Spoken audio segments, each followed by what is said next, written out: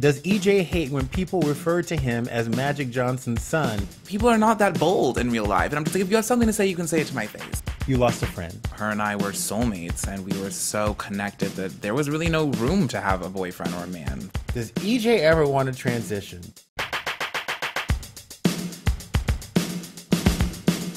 If you can't handle what's about to go down, please change the channel. Please. Because we actually kiki like this all the time. All the time. Can we go back to the day we met?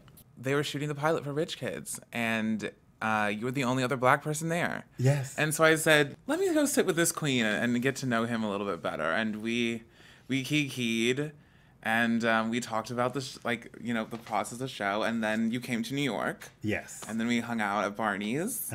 And you helped me get a guy's number, which was everything. And I still talk to that man. I haven't seen him in like 2 years or a year and a half, but I still talk to him. You were so shy when I first met you? I think, yeah, I was like definitely shy when it came to like men. I didn't really know how to like approach guys, like what the protocol was. The craziest part about guys that I've noticed with you is they're never gay. And I don't still understand it after like running with you hardcore for 6 years. No, I still don't understand it. My therapist doesn't understand it either. Everyone thinks it's a joke. Everyone thinks it's a joke until they see me in action. But how do you know? I always can tell how men look at me. And like how it feels. And like then I know like, okay, maybe I can pursue this, or like, no, maybe it's not worth it. Especially with the ones who are like, when I point and I'm like, I'm going to get that man. And everyone's like, you're crazy, bitch. Like that man, like Mr. Muscles over there. I was like, I'm going to get him. And it may not be tonight, it may not be the next night, but definitely I'll get him. And I always gag him. I always do. You mentioned something that you're good at, and you coming for bitches. That's what I used to do on television. Yes. But in real life, I feel like you come for people in the most eloquent way, and it's normally dudes or girls who give you that side eye. You know, getting older, I have decided that I'm only coming for people who actually absolutely deserve it. The first come for I've ever witnessed, we were at Bootsy Bella's one night. There was like this big dude, and he made like, I don't even know what he said. He was like 6'6", he was huge, this thug ass dude. And you had this like Balenciaga skirt on. And I'll never forget, the guy said something, and I saw your head whip back, and you were like, sir, sir. And then you clacked halfway down Sunset and followed his ass to like get in his face to let him know that what he said was closed-minded and ignorant. At that moment, I was scared that he was going to hit you. Have you ever been in a position where you thought somebody was going to turn around and hit you? No, but I will say that I was into doing that back then because that's when I got a lot of those comments like on my Instagram. And so my thing is just like, and that's what it resonated with so true when people say like, you know, you're big online, but not in person. People are not that bold in real life. And I'm just like, if you have something to say, you can say it to my face. Yeah. If you ever get the opportunity to say, you know, have some read, you can come up to me and read me if you want to. But like, you know, get off my Instagram. Just be real about it. What's been the best part of your, I want to call it a transition, but your evolution? You lost all this weight, but now you've turned into this glamazon. What part of it has been the best for you? I feel like now is the best time of my evolution. I feel like, well, I also will say I constantly evolve. Like I'm always constantly doing something else. I handle myself a lot differently. And I'm happiest with this new person that I've kind of become over the past like year or so. I've done a lot of growing, I think. Let me ask you this question. You were born into wealth, and your family's wealth was very public, as well as your own success. How did you weed people out of your life, and how did you not get taken advantage of, or have you? I have been taken advantage of many times, and like not in the cute way. What's the worst? I have to separate them into like different categories. First, you have the ones who take advantage of me, you know, who want to just like, you know, turn up and be cute and be friends. And then you have the men who want to take advantage of me, and they think that they can, you know, use their sexual or like their like masculine wiles to blind me from, you know, knowing what the tea is. Yeah, exactly. And bringing them into the spotlight and giving them gifts, and you know what I'm saying. So it's like there's two separate categories. But there's always just, you know, a tell. It always takes like one or two something to spark and be like, okay, like, you know, This is not what it needs to be. In this bowl is a bunch of questions that I always get about you. Literally. What? Like every now and then I'll go home to Louisiana or I'll be somewhere and people will ask me these like very personal questions about you. So we're going to pick a few from here. I'm very nervous. And they're very hilarious too. But people want to know. People want to know. Oh my God. Between the two of you, who falls harder for a romantic interest? Now you know the answer to this question. It's you. It's you. No, bitch, it's you. Oh, wow. I have to go. I'm so sorry, everyone. Like, you really tried. You. Girl, I don't have a heart. What are you talking about? You know that. I had that removed a long time ago. Bitch, please. Okay. You two are such unlikely friends. How have you two, coming from different backgrounds, created this friendship? First of all, why are we unlikely friends? I don't really like that phrasing. Because you're Mrs. Daisy and I'm Huck.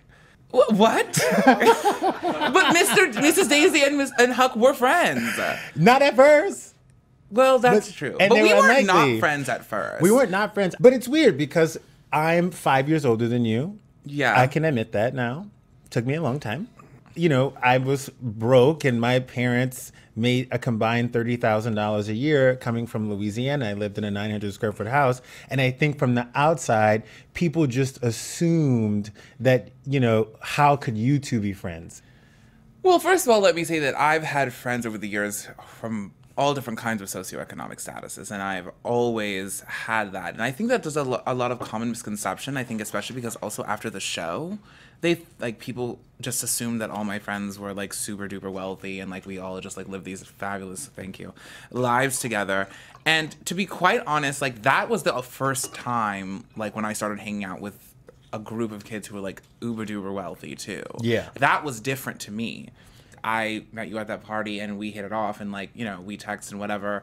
And then, you know, we hung out and we became friends. And like, that's just how, you know, normally I would make friends. It's not just like, oh, well, do you have a black card?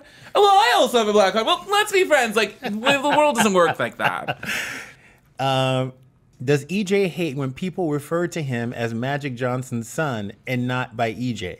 I don't really mind when you know, people call me Magic Johnson. Like, if you come up to me and say, aren't you Magic Johnson? I'm like, yes, but I'll always say, yes, I'm EJ Johnson. Yes. Like, will be my reply. And that's fine if you ask a question, but just don't shout the name at me like I'm supposed to be like, oh, hey.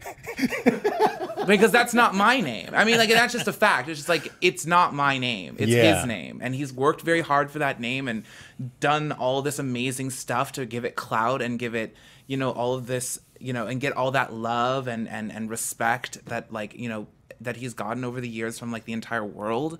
And that should be his name. So I don't have to respond to it because it's his. Speaking of your dad, when did you realize, at what age, that, oh, is different?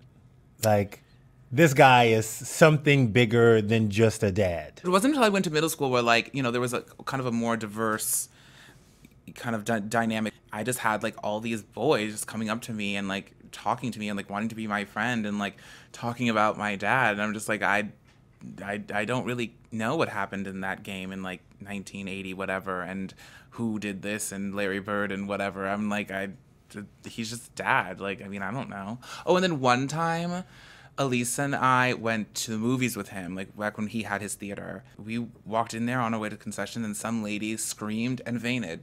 And you were like, this shit is not right. Is she going to be okay? Like, should we call an ambulance or something? And then, you know, my dad was just like, make sure that woman's all right. And then, like, she, like, got herself together enough to give him a hug, but was just, like, sobbing. And we just, like, did not get it. We were like, what is wrong with this woman? Like, I think she might be insane. And, like, I think she needs help. Like, I'll never forget that. Me and Elisa were just like... Ooh, this is a good one. What kinds of guys does EJ like? Do you want to answer that, or should I answer that?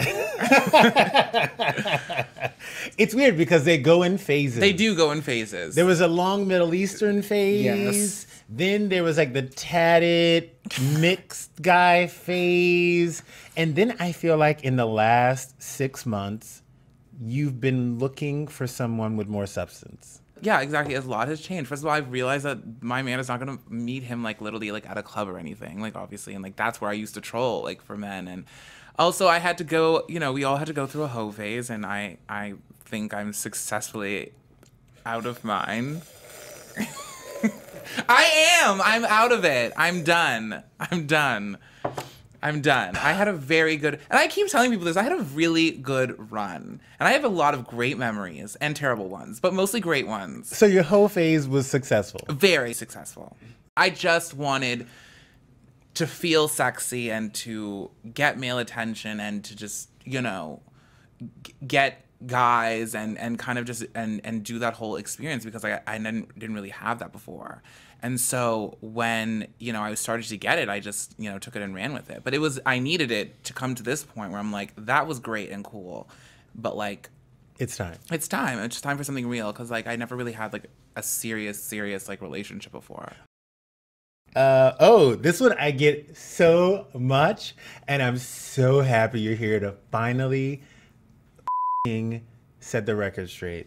Oh, God. Does EJ ever want to transition? Does he ever think about it? Okay, Was it a possibility? I've answered that question multiple times. And my answer is always, he likes his I like myself the way that I am. I'm very happy with myself. And I always say that I think that if you feel like, you know, you're not in the right body, then by all means, you know, get to where you want to be. I don't feel that I'm in the wrong body. I feel like this is the body I'm supposed to be in, and I can dress it up, you know, mild to wild, dress it down, wear nothing at all. I can be butch, I can be femme, I can do whatever I want with it and work with it. And so I don't feel the need to transition. I'm almost 100% positive I won't. But I'm just very comfortable in my own skin. I like my body. And, you know, if I want to put on a wig and a beat and like give you, you know, really, really, really something really, really fishy, then I'll do that. But I don't have to do that. I don't want to do that all the time. Yeah. And for the white people out there, we'll define fishy. We'll give you a pop-up. For all the straight people, we're going to tell you what fishy is right over here. Right over here. Something happened this year that kind of changed your life a little bit, and I just want to touch on it really quickly. You lost a friend. Mm-hmm. How has that changed your outlook on life, and what have you learned from it? Oh, it changed everything, you know. Not every aspect of my life changed from that.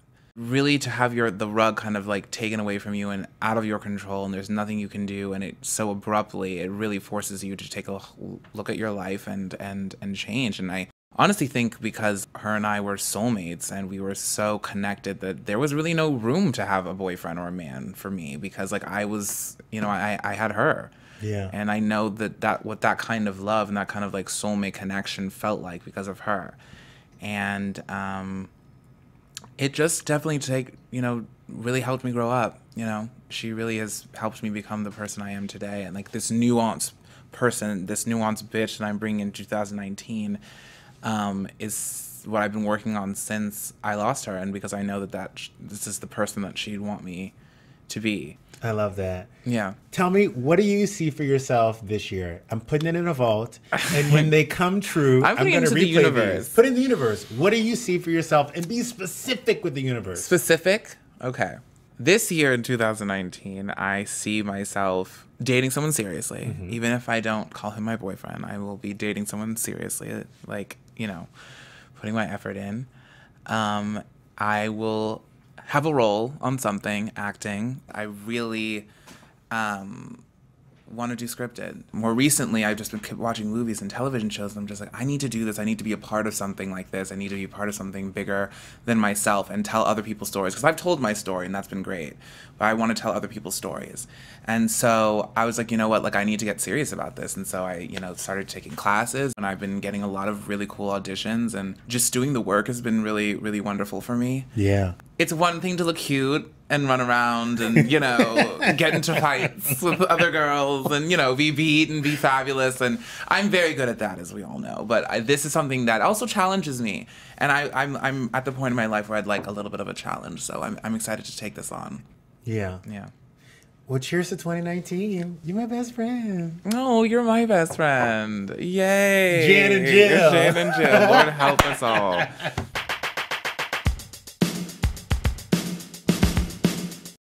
Like what you saw? Hit subscribe. You don't want to miss any new episodes of Just a Sip, and you can catch up on any past episodes. The tea was hot, I'm telling you.